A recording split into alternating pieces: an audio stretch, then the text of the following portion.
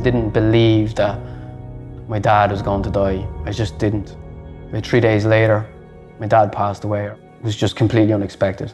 The sudden death of his father shattered his heart. After I'd broken up with my ex-girlfriend at the time, that's when drugs really took control then.